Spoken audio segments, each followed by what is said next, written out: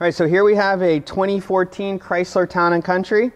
We got a couple things going on with this one. One would be the oil pressure sensor is stuck at 90 psi and it's not moving at all with the fluctuation of the engine. The other one is when we look down to our filter housing down here, we see a puddle of oil. So that's pretty common to tell us that the oil filter housing and cooler, that's also where the pressure sensor is. So we're going to go ahead and tear this thing down and replace that. So the first thing we want to do is remove our engine cover. All right, so we're just going to pull up on it. All right.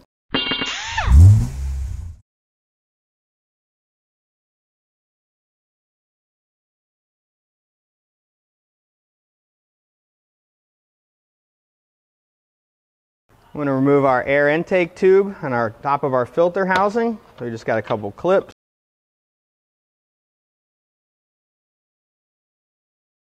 All right, let's go ahead and just pop that off. A little electrical connector here for our air ambient temperature.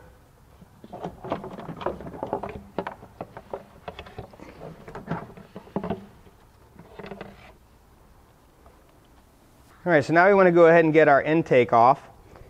So we have a bracket back here we need to remove. There's a 10 millimeter, should be here.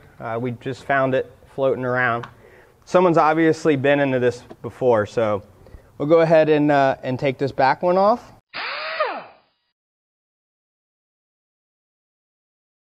We'll move some of our wires out of the way. We need to get underneath this bolt. There's another stud we need to get to.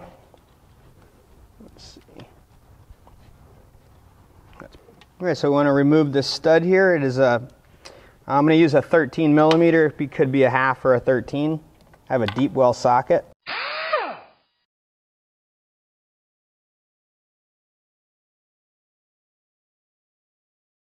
Okay, so we'll go ahead and remove some of our electrical connections.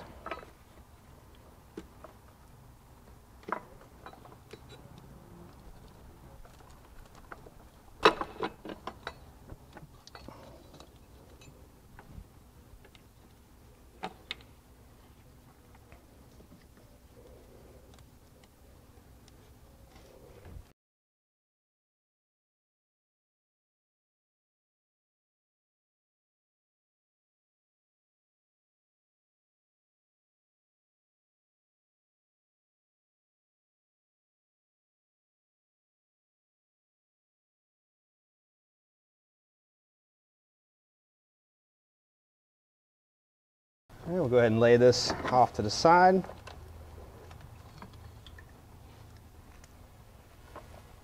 Go ahead and take our vacuum lines off. Kind of just push them back a little bit.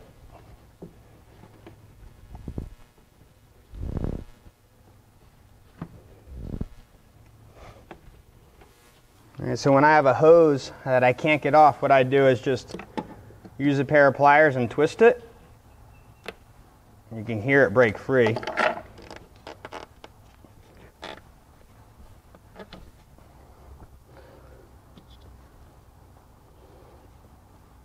Just keep on removing some hoses.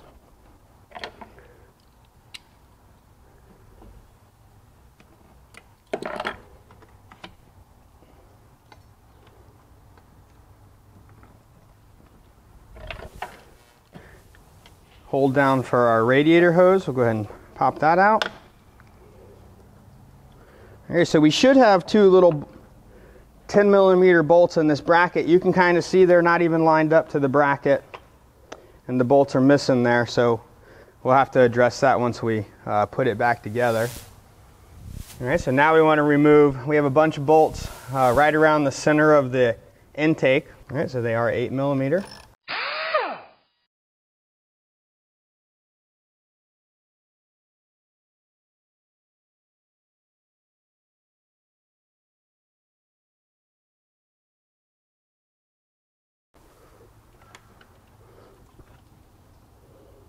All right, we'll just go ahead and lift it up, see if we got anything else connected. Oh, all right. Yeah, so we got a little insulating cover. We'll go ahead and remove that. We got a lot of dust and everything. We should probably blow all this stuff off before we start breaking into the motor. All right, just to keep us safe from getting debris in the motor, I'm just going to go ahead and put some paper towels in our intake.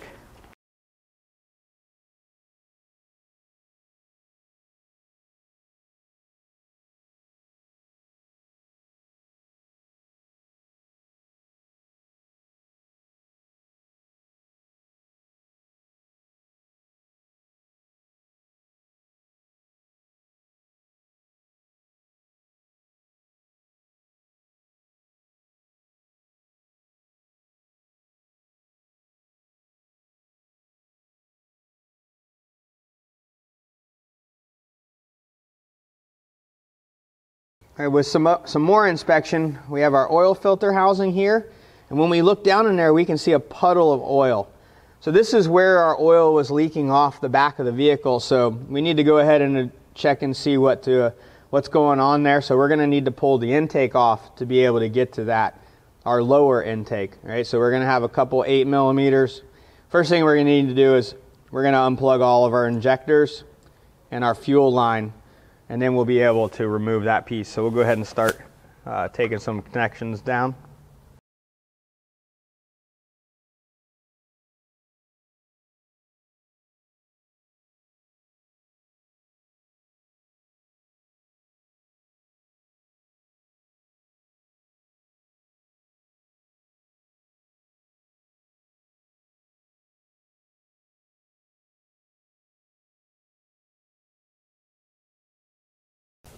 All right, so we have our fuel line. All right, this is going to be pressurized.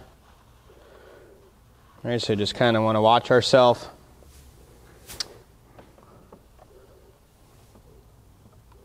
We want to push it forward, and then we have this tab here.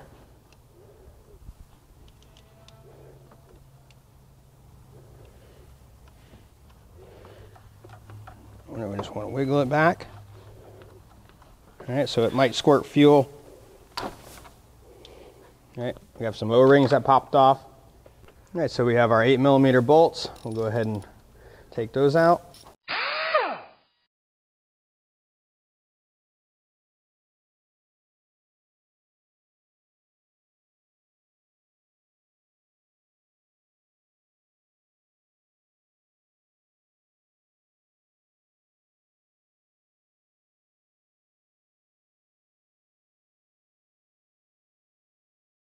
I'm just going to take some bags just in case some debris comes falling off the bottom. I want to make sure it doesn't end up inside the engine.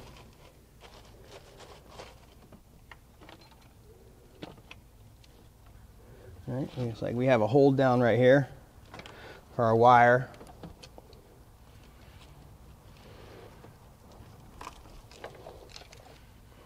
All right, so we're just going to go ahead and pick our intake up.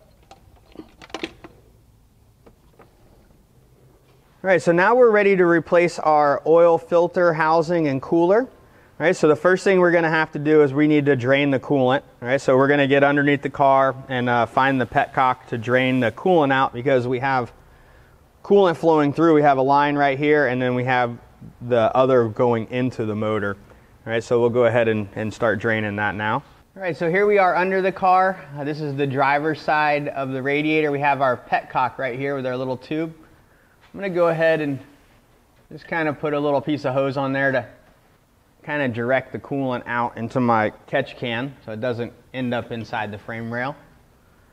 And I'm going to use a pair of small channel locks and go ahead and loosen it.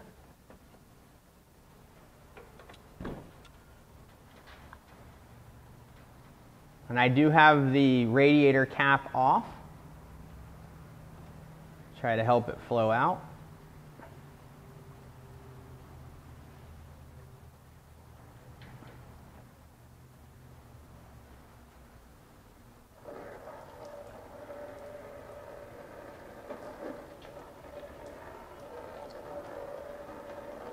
All right, so the next thing we want to do is we want to go ahead and remove our electrical connections. All right, so we want to just go ahead and we have two of them. There's one.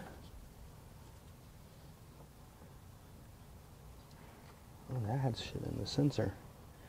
All right, and this one has a safety. Our other one.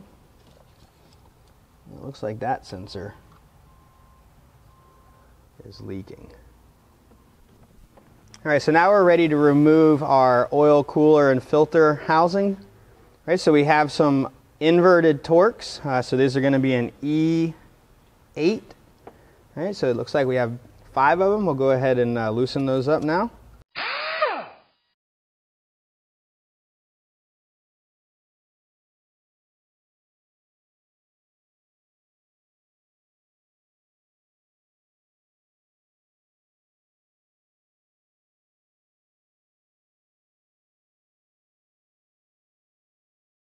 All right, because we got to lift this out, and we have one more hose connection there we want to do, so just want to make sure we don't get anything in there. All right, so we just kind of wiggle it out. Our hose clamp.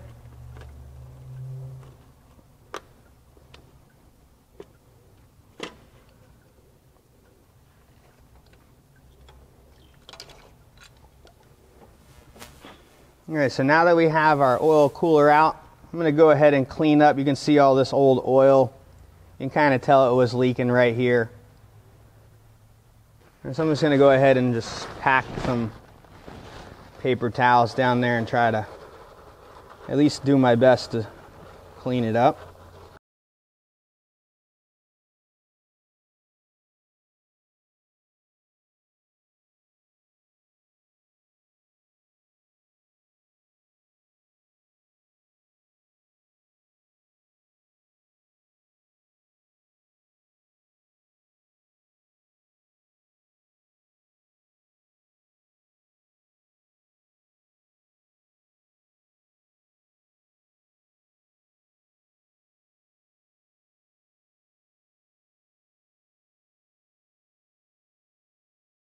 All right, so here we have our new cooler and filter housing that we got from Auto Parts Direct to You. All right, so we just want to verify it's the same and that we're fixing our problem. So you can see we were probably leaking from, there's an O-ring right there, but it's pretty pressed even, where you can see this one has got a little ridge, so there'll be some compression.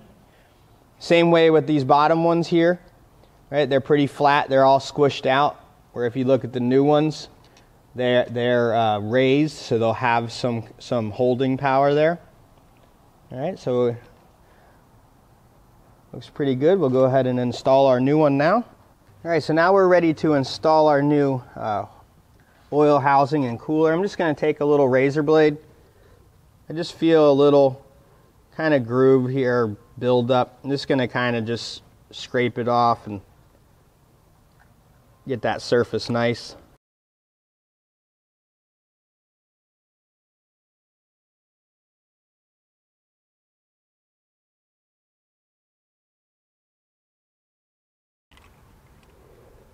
All right, so we'll go ahead and set our cooler in. Something we could do is we could lube this gasket up, this little O-ring right here, before we put it in. That'll help it go in. Let me just put a little oil on it. All right, so I just lube that O-ring up a little bit. We'll go ahead and push it into its spot. All right, we're going to kind of push on this side because this is the O-ring we need to go down in.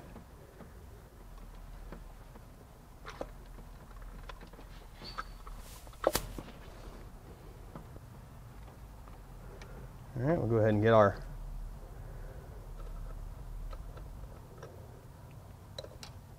bolts started. Definitely getting that O-ring seated down in there until it bottoms out is a must to get it lined up.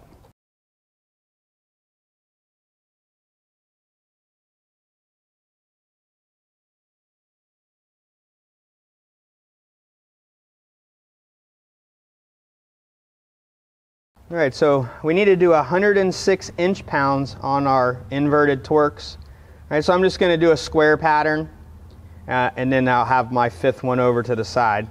So it's just kind of a cross pattern. I'm starting on the side with most of the O-rings.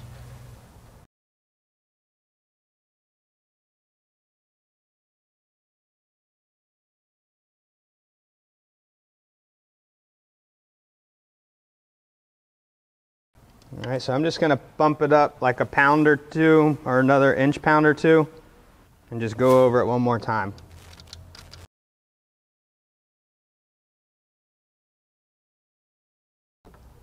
There's a hold down right here on this hose. And so I'm just going to go ahead and use my little pry tool. We'll get that hold down off.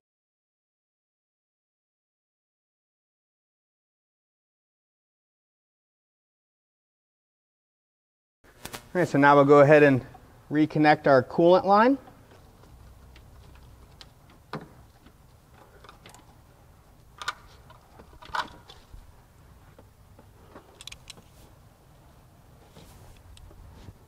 All right, push our hold down back in. All right, so we got our electrical connections. Go ahead and put those back on. All right, so before we forget, we do need to put our petcock back in our radiator. So I'm going to go ahead and just reach down here and put our petcock back in. All right, so here we have our lower intake. Where'd that bolt come from? All right, so we're going to go ahead and replace our gaskets that go to the cylinder head. So we got these gaskets from Auto Parts Direct U. We'll go ahead and pop out the originals.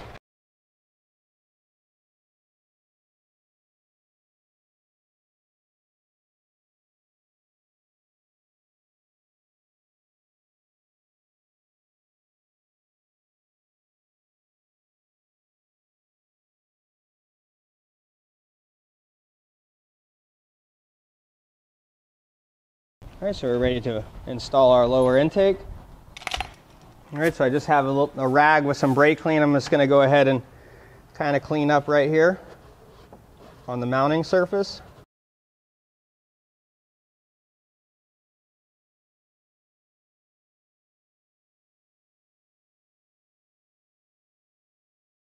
And I'm just going to run a razor over it just to kind of make sure it's smooth.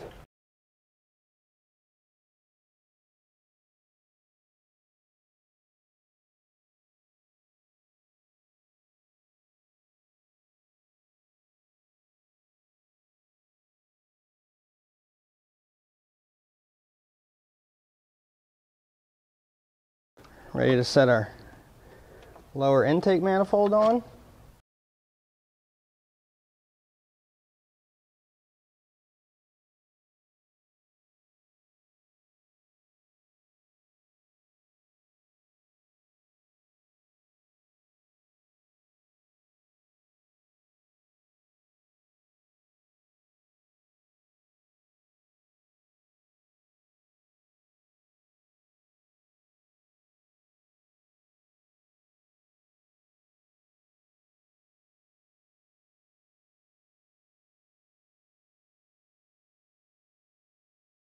All right, so now that we have our intake on, we torqued it down. The torque is 106 inch-pounds.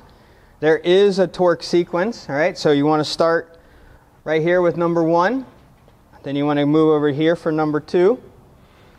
Then over here for number 3, 4, 5, 6, 7, and then 8.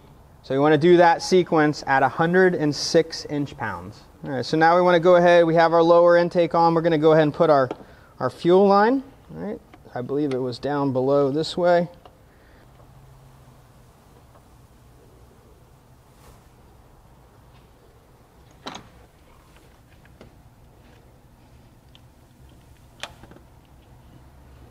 All right, so so now we'll go ahead and lay out our injectors.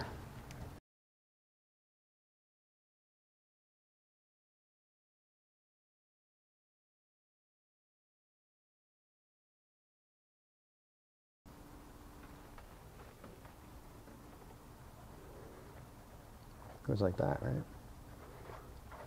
Yeah. Yep.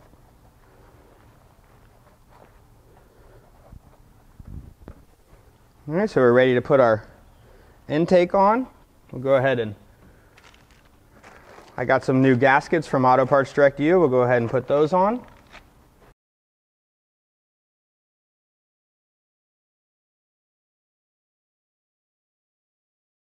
All right, so now we're ready to put our intake on.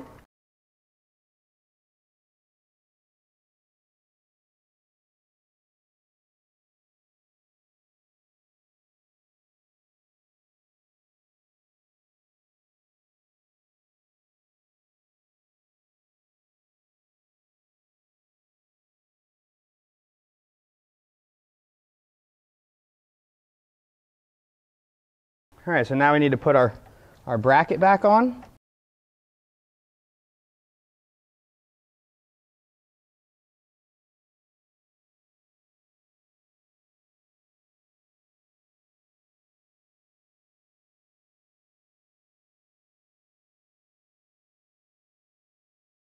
All right, go ahead and put our hold down back on, our wire hold down.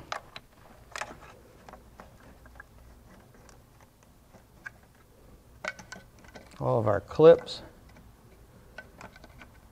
and connectors.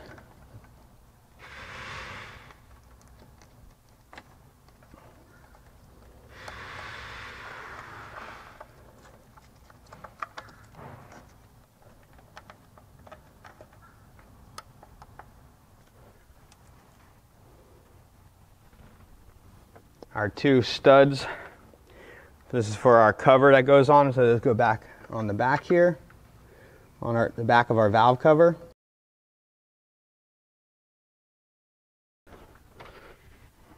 All right, this is our PCV. I think we'll kind of route it through.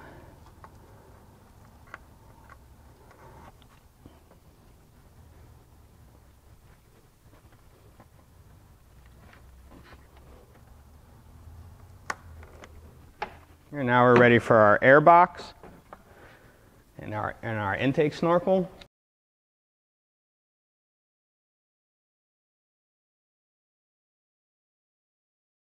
All right, and those two studs in the back that we just put on the valve cover, that's where this box snaps into. All right, we have our connector for our ambient air temperature, our breather,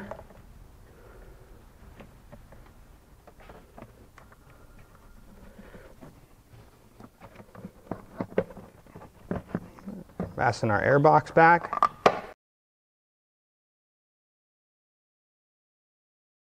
We did forget two vacuum lines, all right, so we have one here and then the other one for our brake booster.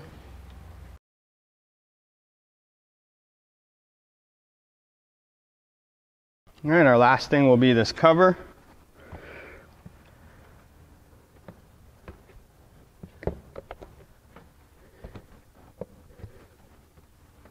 All right, so now that we got everything back together, the one thing we need to do is add coolant, because we had to drain the coolant out of the oil cooler filter housing. All right, so we'll go ahead and fill her up. This does take a specific antifreeze. We went ahead and got it from Mopar. All right, so we'll go ahead and fill it up, let it warm up, adjust the fluid, and then take it for a test ride.